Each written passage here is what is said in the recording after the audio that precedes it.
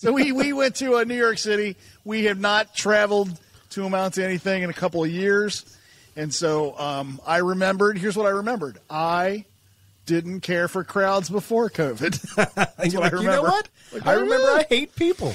I remember I don't like people, and I was actually okay staying home. New York, also the mecca of people. There's lots of people in New York. Maybe too many, matter of fact. I looked at it. I looked at my wife at one point, and I went, maybe there's too much diversity. like maybe there's too many different types of people. If there's too many different types of people, I don't care for this. Yeah, New York is kind of an acquired taste. Like, I've been there once or twice, but it's not someplace I would want to live. But I do have friends that absolutely love living there.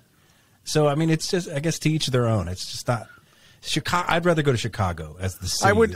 I do too. I did do one thing while I was in New York that I wanted to show you, and I did the one thing that all tourists should do when they're in New York, and that is I put myself in the Saturday Night Live opening montage. It's Saturday Night Live with Bernie Mac.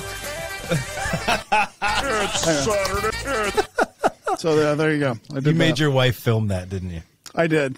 Well, it was an idea I had. Thought it was funny. Come on, Bernie. We're trying to get to the show. Can you hurry it up? Trying to do something here. No, we got to film something for the podcast. This is weird.